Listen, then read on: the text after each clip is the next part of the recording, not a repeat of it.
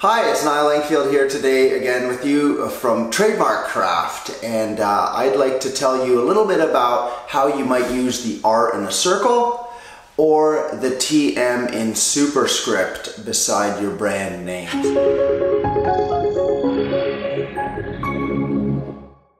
So just to give an example, here is how it's written, that's with the TM, and here's how it's written with the R in a circle. R in a circle is used after your trademark is registered. So you file an application with the USPTO, it goes through prosecution, and eventually it registers, then you can start using the R in a circle. Until that time, you should use the TM in a superscript after the trademark name. That also gives you common law rights during your use of any brand. So you don't need to register a trademark in order to get protection. There's something that's free called an unregistered or common law trademark.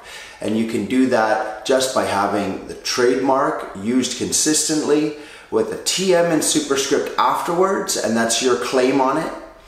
And then keep records of how long you've used it and where you've used it and where you've sold product, etc.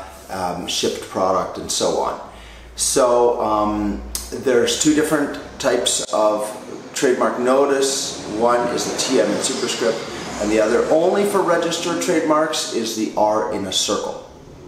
So how do we type the trademark insignias, the trademark notification symbols on a Mac keyboard? Well, option 2 will type the TM in superscript after your brand name. So like this with the TM afterwards.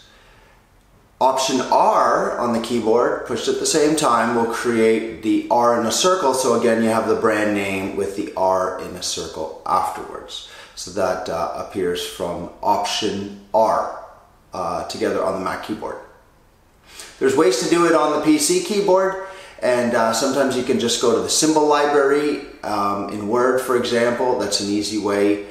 Look into your user manual to find other ways to print those easily.